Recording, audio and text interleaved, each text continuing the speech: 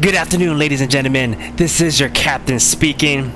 I'd like to give a big welcome to all the Platinum Premier Plus members for choosing Tang Airline Flight 1990 as your choice of flight. Today starts a brand new series on the channel. Welcome to Microsoft Flight Simulator. Let's clock in. Our first stop in this series is none other than New York City. I personally have never been to New York, so this is gonna be my first time, and maybe you guys' first time as well. Here in Tang Airline, we like to give our passengers the best experience ever. This isn't just like some sort of we're just flying around. No, not like that. In Tang Airline, we like to give our passengers an experience they would never forget. Me, your captain, actually went ahead and looked up some facts about New York that I think you guys might enjoy. Now, if some of these facts are incorrect, you guys could blame Google for that, because that's where I got all my information. Did you know the original name of New York isn't actually New York? It's actually called New Amsterdam. When I found that out, I was like, huh? That's really the name? New Amsterdam? And sure enough, it is New Amsterdam. We all know New York nickname is called the Big Apple, right? But actually, there's an interesting story behind it. So you see, in 1920, the Big Apple was referred to on a big award for a racehorse. And the Big Apple stands for the ultimate prize, or the best. And that's how it all started, because I guess looks like here back then, this is where all the big stuff happens here, you know. And it wasn't until 1971 that it officially became the Big Apple. And as we flying down here in Manhattan, just look at the gorgeous view. Let's look at the cockpit view here. We got One World Trade Center right here. Look at that beauty.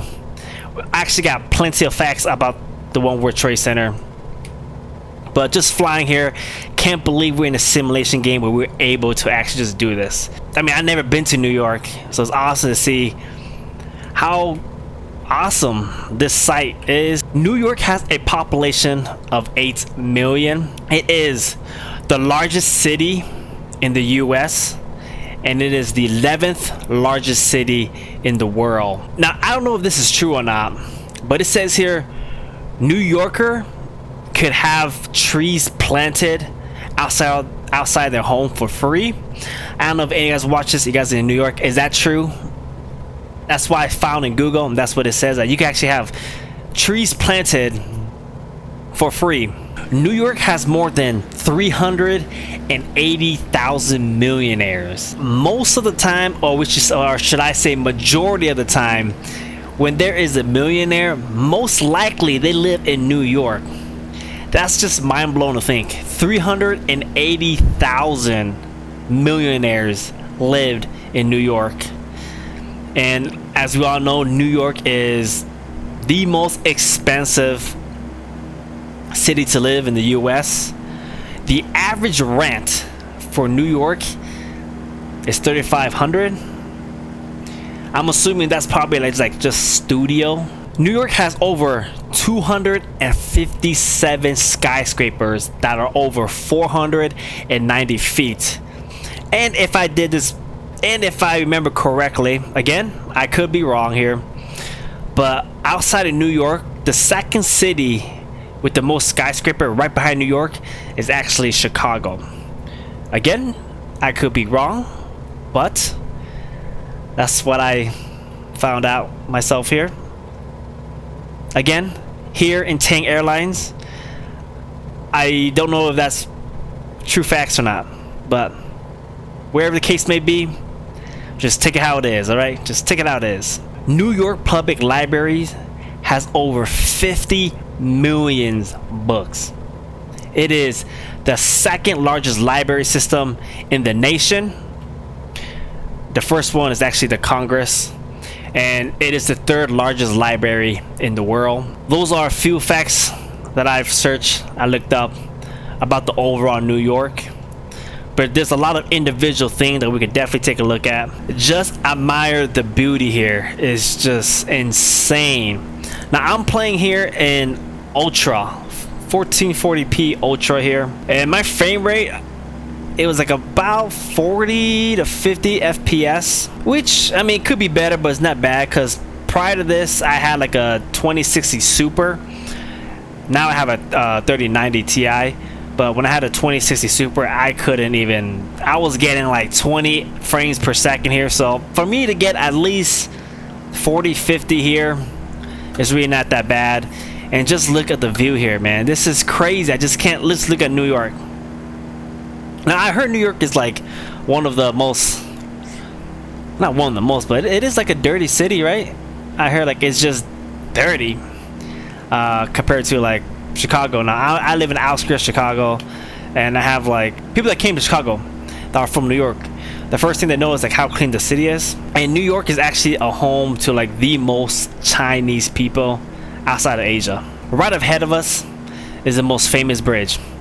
We all see it in movies. It's none other than the Brooklyn Bridge. Now, the Brooklyn Bridge was the world's first steel suspension bridge. Longest bridge for 20 years. And let's take a nice view over the bridge here. Just look at it. Look at that. Old bridge here, but has a lot of historic history about it. Frame rate's dropping, but that's okay. The total length of it, of the bridge, is 6,016 feet. So it is over a mile long, crossing it. And it is completed in 1883. This is the bridge that killed Godzilla, right here. You guys watched the movie, it was like the 98. Oh yeah, the bridge that killed Godzilla. That's the famous Brooklyn Bridge here. I just can't get over the fact that we just have a simulation game that we're able to travel all across the world like this. It's just simply amazing. Now I don't know if am I heading towards the building or anything?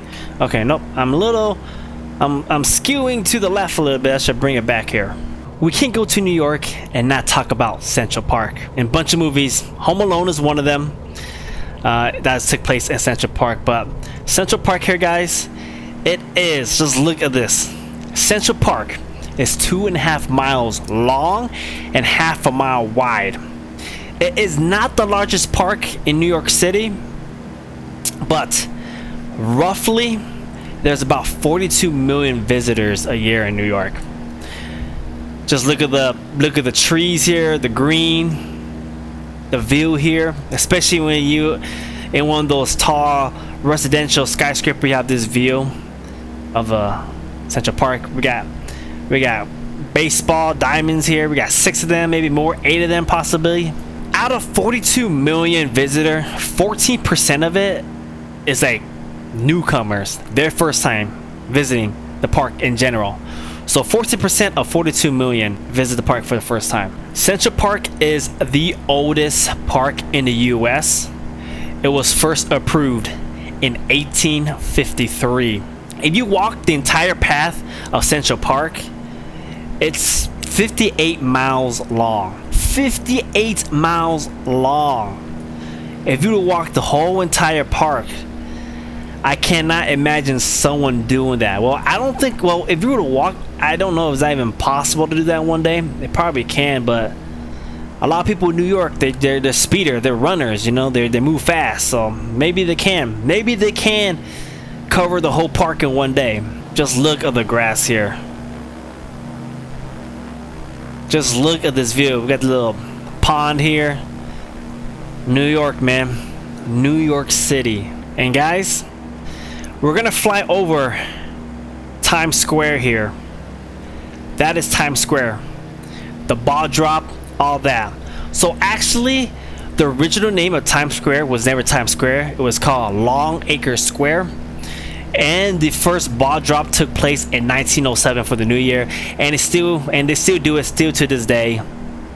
About 50 million visitors a year in Times Square. The largest crowd in history for Times Square was estimated to be around 2 million people celebrating the US victory on World War II, or in World War II, I'm sorry, in August 14th of 1945.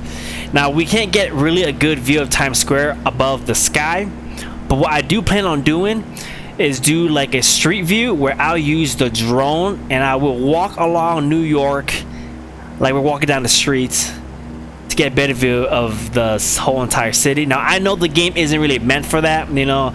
It looks good when you're above the air, and when you're in the sky flying, it looks better that way. But when you get close to the ground, it doesn't look good. I know that, but you know, I think it's an awesome experience to act like we're walking around New York, but really not walking.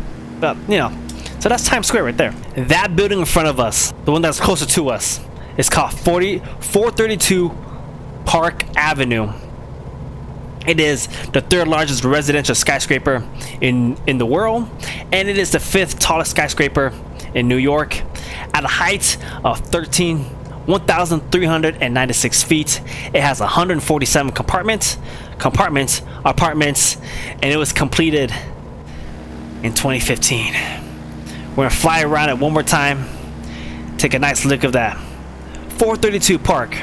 Now, you know, living in New York, it is expensive, but you know, you pretty much pay for the view.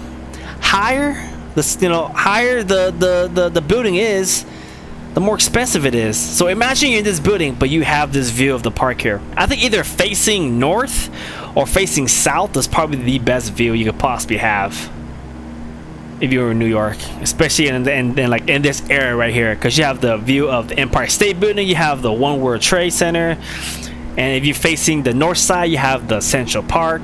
And right in front of us, right here, if I aim it correctly, right there, that building, that turquoise building here, Central Park Tower, the tallest residential building, I'm sorry, skyscrapers in the world, completed in 2020 at a height of 1,550 feet. It has 131 floors, and it is the 2nd tallest building, right behind One World Trade Center. Now, one thing to think about here, compared to the One World Trade Center and I guess Central Park Tower, is that if you compare the roof height of it, like the roof height of the skyscraper, the Central Park is taller, but what makes the One World Trade Center taller overall was because of the spiral. The spiral on the One World Trade Center counts as part of the highest part of the building, which makes it taller. So I mean, I don't know how we feel about that. I feel like spiral is kind of cheating, but hey, whatever. But if we talk about like just roof height, the Central Park is taller than One World Trade Center. But these here in front of Central Park, these are expensive. Expensive to live. I almost crashed into that Central Park. That'd been terrible. Here, ladies and gentlemen, we cannot forget King Kong building right here. Empire State Building, built in 1930, constructed during a race. It only took 13 months to complete this build here. That is insane to think about. 13 months to build it. It was the first skyscraper to have 100 floors. And back then, when I say during a race, it was actually competing with 40 Wall Street and Chrysler Building. And we can see the Chrysler Building is the point one right over there. If I could aim it correctly, maybe not. Let me try to get to the view here. Chrysler Building right there, that pointy, that is the Chrysler Building right there. It was competing with Chrysler Building and 40 Wall Street. And Empire State Building came out victorious. It has its own zip code. Out of all the building here, all the skyscraper here has its own zip code. And the height of it is 1,250 feet.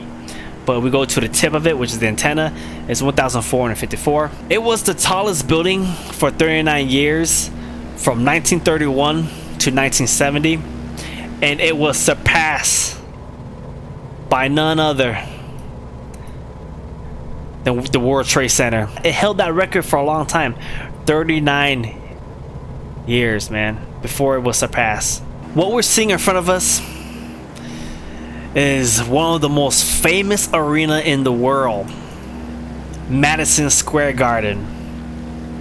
A lot of people say, if you can make it big in New York, you can make it big anywhere. Madison Square Garden, capacity of 20,789 seats, attendance, open in February 11th of 1968.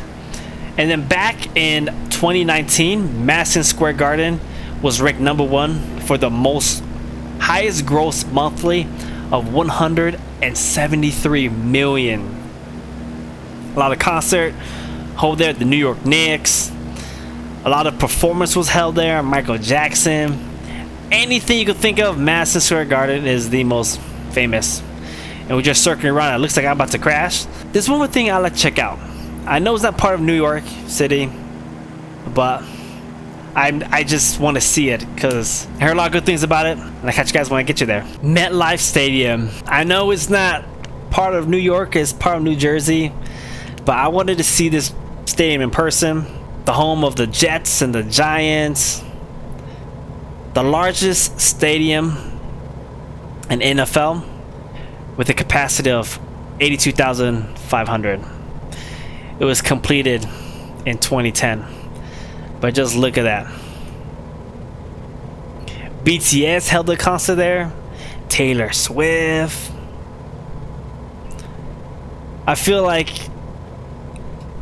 MetLife is just it's a tall stadium too. It's like this tall. Just look at it.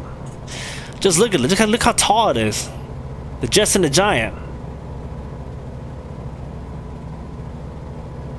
Because like other stadium I see, it's like they're lower, you know, but MetLife is like just tall. I think it's like three levels to it, and typically on a stadium you only get like 2 levels really, but this is 3 levels. Oh yeah, this is 3 levels right here.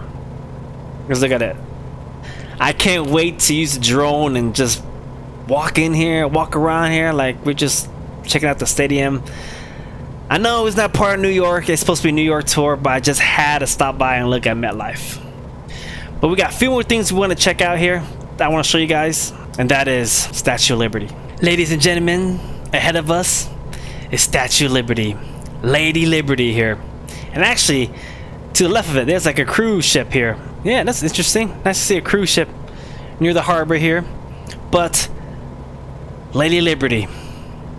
When I think of Statue of Liberty, I think of Michael Jackson music video. I think it was Black and White. That's what I think of. A gift from France on October 28th, 1986. The total height of it, 305 feet, but the actual pedestal of it is 154 feet, and the Lady Liberty herself is 151 feet. Look at that. Freedom. Approximately 600 lightning strike. Lady Liberty a year here. Statue could sway up to 3 inches on a windy day. Now we all might wonder, we all might be wondering, why is the Statue of Liberty green, right? Like when France gifted to us, it was copper. So what happened is, it's because of the oxidation. That what makes the statue green. Now what does oxidation mean? I don't know what it means. I just saw it on Google and I decided to use it, make me sound a little smart. But honestly, I don't know what oxidation means. Is it just air? Maybe air, right? Is that what it is? But you see Lady Liberty here, got 7 spikes on her head. That 7 spikes is there for a reason. And behind those 7 spikes, it means 7 oceans and 7 continents. That's what those spikes are. We're gonna do a close fly by Lady Liberty without hitting it. Hello, Lady Liberty. And the last thing on our tour today is the One World Trade Center. We all know what happened to it, the original World Trade Center, so I'm not gonna really bring it up.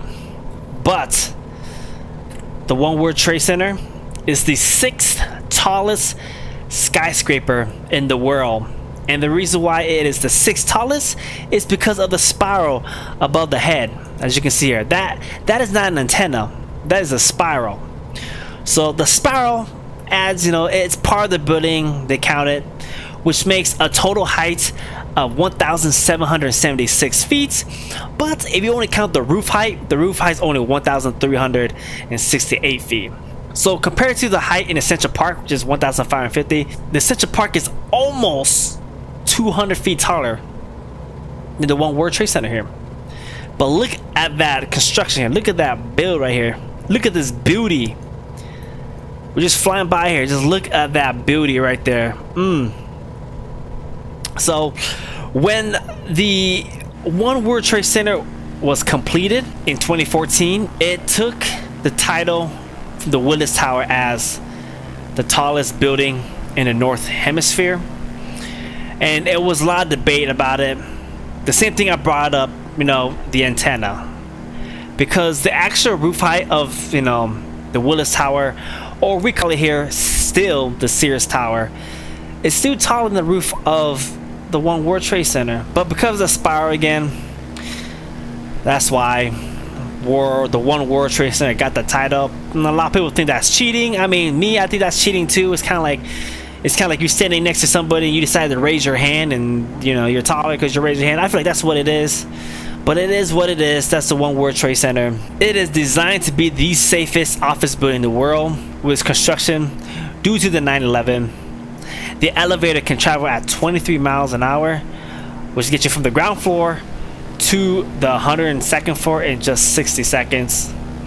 The building was used nothing but recycling material. Look at that. And right below us is the 9/11 memorial. It's been almost 22 years since it happened.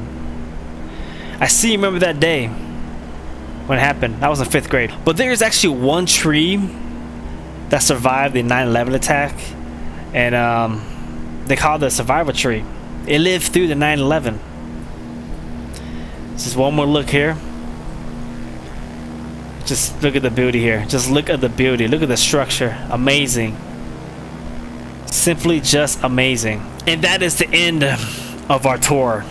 Hope you guys enjoyed it. I definitely enjoyed it. Hope you guys learned a few things about New York that you guys didn't know. You guys learned something. When I was doing this research, I was like, wow, there's a lot of things I didn't know about New York. All the Platinum Premier Plus passengers, members, I'd like to thank you guys once again for choosing Tang Airline as your choice of flight 1990. And I can't wait for the next video. The next video, what we're gonna do is we're gonna fly New York at night. Check out the night view. I think it would be a good thing to do. Your captain signing out. Remember, Tang Airline. Let our unqualified pilots take you places. I'll catch you guys on the next video. Peace.